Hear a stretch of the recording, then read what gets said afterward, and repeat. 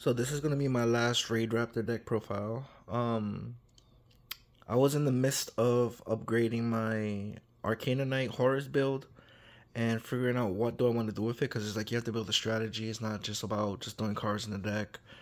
You have to actually figure out what you want to do with the deck. So I was trying to figure out how to take it to the next level, and there's nobody on YouTube that has, like, if you was to YouTube Horus Arcana Knight builds, I'm the only video that comes up. So there's nothing else to like compare notes with, see if they spark the flame of I can take my deck to the next level. So what I can do, the only thing I can do is look at Arcana Knight builds, see if there's something I could incorporate that somebody else has that's spicy that I didn't think of, and then while looking at Arcana Knight stuff, and then trying to bridge the gap to see how can I use it to play my deck my way. And it was great going to these places and they saying, hey, you're that Arcana Knight player that plays with Horus, that's a monster with it. Playing the deck in a way nobody else plays. I'm like, it feels good to be acknowledged for a deck that only you are playing. But it sucks because you're the only one that's playing.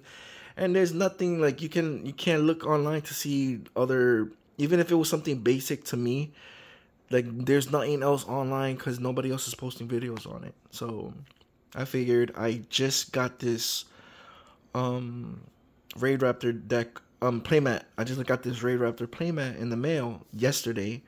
So I was like, all right, the Arcana Knights are incomplete. I'm not going to play with it because I'm not going to use it in the tournament because it's not the way I want it to be. Or I'm confident and ready where it is. I'm like still upgrading and I took out cards, I put in cards, and I'm like, it's like basically in the beta stage. So I was like, my Raidraptor stuff, I did change the deck. I took out some stuff. I already accomplished what I wanted to show, like I can play with it.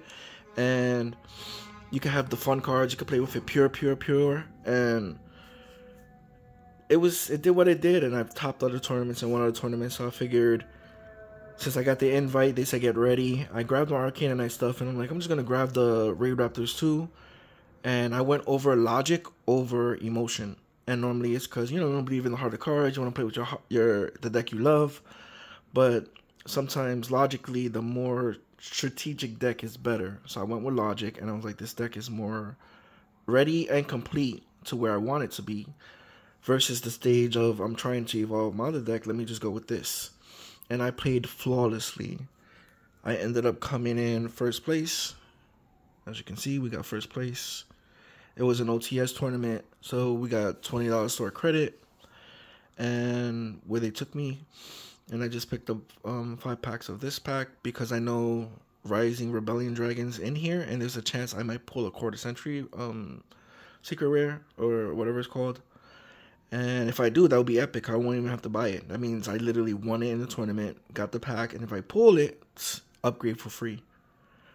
And so I'm gonna do the deck profile real fast, and I can say I played flawlessly, and I did I'm told multiple times I'm too nice, where I will say, I have no hand traps, go off, and then they'll play, and I can go over their board, or they'll come back. But I didn't do that. I wasn't nice until after the duel was over. They thought I had Nibiru. I didn't play Nibiru. They thought I had hand traps. I didn't do that. I'm like, okay, so they played safe, and that safe, I just annihilated them, because once I went, I drew, activated Ultimate Falcon's effects, they powered down by another 1,000, and I went for the OTK, and I just won flawlessly. I played flawlessly. There was no mistakes, no hiccups. I wasn't nice. Afterwards, I'm like, yeah, you could have did this, and this, but I wasn't going to be nice during the game and give you the game for free. It's a tournament, so I'm supposed to be on my A game. And I went with logic, so I'm going to do the deck profile real fast, and that's it. And I wanted to play with the playmat, so I thought it was cool, since this came with Shay and Yuto, and it has the dragon and Ultimate Falcon over here. So I figured, why not? Just play with Raidraptors, and this will be the last time, and I'm going to focus completely on my Arcana Knight Horus update. And this will be this deck. It's already great. It does great. It's not a challenge to me, so like I like picking decks that can challenge me and it's like an underdog, but there's a high chance of me winning, but I can still lose with it. And this one just seems like it's just flawless. And there's so many people playing it already, so I'm like, I love the deck. I'll play for it for fun if somebody wants to play me. But tournament-wise, I want to take them out of the deck. And there's enough people playing this online. So I like being the only player playing Arcana Knights with Horus versus just another Raidraptor player, even if it's pure and different than other people. So I changed up like one card in the main, and the extra deck has changed. So 3 Raidraptor call.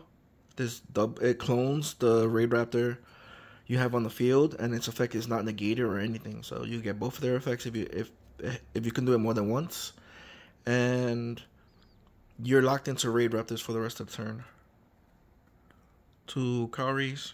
So you can use this, ditch one, get whatever you want, clone it. So I've used this to get Raider's Wing, and then use this to clone it, and then have 2 Raider's Wing on the field, and go without worrying about Effect Veiler or anything.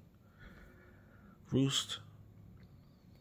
1 Nest. You can just search out something else. It doesn't even matter if they're clones. So you could play this with the combo I said, this, search out another one, and have an extender.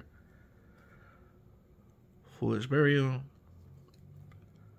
I'm thinking about putting 2 of these, but I have 1. I put 2 of these because they kept banishing it from graveyard. So like, I mean, I still won anyways, but I'd rather have the backup. And if I have it, go into something else. 1 of this. And I like this one because I could turn the XYZ Dragon into Requiem. And then since I played this, and I did that combo on their turn, if I have this, because this is searchable, and even when I did my combo, I have like so much power on the field, and I have like 4 traps face down. And then summoning the big monster, and then the Link monster lets me search this and activate at the same turn. And if I have this activated, since I upgraded the dragon into Requiem, this pops. Glorious Bright, Phantom Claw, and then the monster, so it's Tribute. 3 Wings. This was the MVP. To pair it with it, if I didn't draw the other card, it will be Bloom. 3 Strangle. 3 Fuzzy. Also locks you into Raidraptors. So it's like the spell does the same thing, but this searches itself out, and the spell copies any Raidraptor, which is why I played 2 Mimicry. I could do the combo and get 2 Ultimate Falcons on turn 1. Vanishing, 2, same thing, and then 1 Lenore, 1 Here We Go. For the final 3 cards, they complement the deck, but they're not part of it. So 3 Smogs. It's an extender, and it can search Sky Battle, which I never apply the second effect because you can't, but it offers protection and it shuts stuff down because they like to target. And my opponent's going to do nothing in this tournament where all winged beast monsters cannot be targeted for battle or card effect except your strongest Raidraptor. So that's a Towers. And because it's a Towers, some of their effects have to target 2 monsters. This says they only could target 1, so they couldn't use their targeting effect on that part. I love the deck the way it is.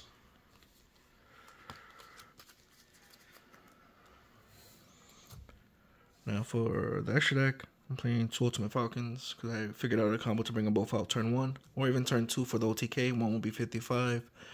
The other one's 35. So whether it's first or second, if they can't stop it, you have a 55 monster and a 35, and that's game. That's over 8,000. And then they're going to burn after that. So 2 Rising. There's times I brought out the second one, so they couldn't get over it or just keep burning. 2 Brave Tricks. You need 2 Brave Tricks if you want to do, or you just need 2 level 5s, 2 rank 5s if you want to go to the Raidraptor combo. But I like using 2 of these because they'll just add another 1,000.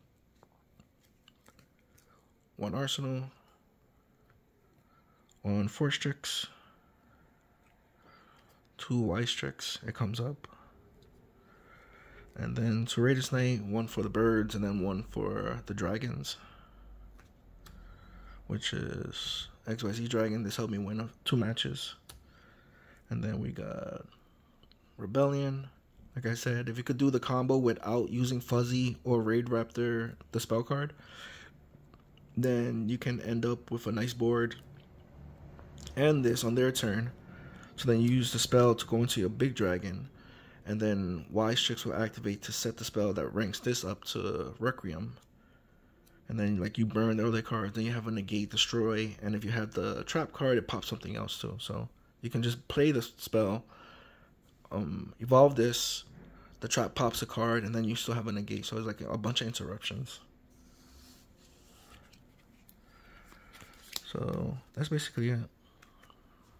And I wanted to use the playmat, so I think the playmat's dope, but I want to focus on my Arcana Knights. I love the dragon. It's dope. So I'll use this deck for fun when I play with people. And I have 3 decks in rotation, but I want to focus on my Arcana Knights because that's what I'm known for and that's what I love the most, and the Egyptian lore behind it. So yeah, that is our first place OTS tournament with Raidraptors. This is the last tournament I'm entering with them. Hope you play what you love what you play. I love the deck, so I also want to play the other deck though. Upgraded it and it's flawless. And there were times my opponent overthought stuff, so it cost him the game thinking I had Nibiru and stuff, and this is the first time I'm like, I'm not going to be nice and say nothing. If he thinks I have Nibiru, I'm going to let him think I have Nibiru. And it just let me get the wins. So I'm like, yeah.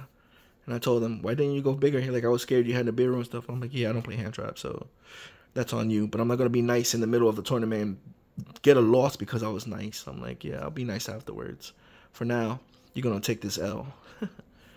Later. Play what you love what you play, and hope everybody's doing good.